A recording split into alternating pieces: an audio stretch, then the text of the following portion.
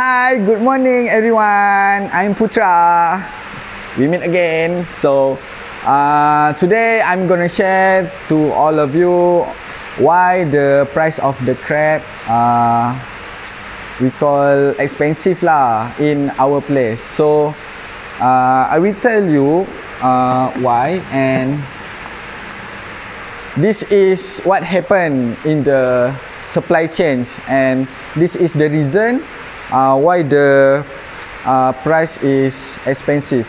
Okay, as you can see, for the first stage, okay, from the fisherman, okay, for example, the price for the first fisherman, okay, we put like 25 ringgit per kilo. Okay, then he sell to the next person, maybe his agent or someone else. So he will mark up at least 30%.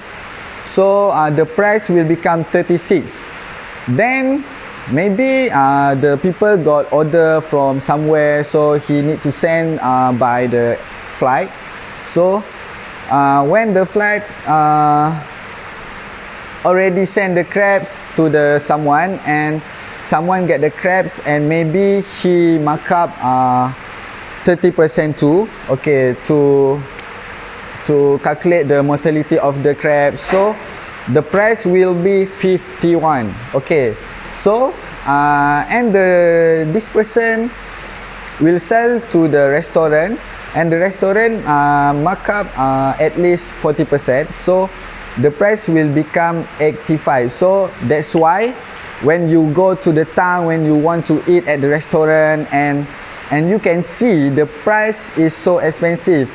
So that is the reason why the price is so expensive.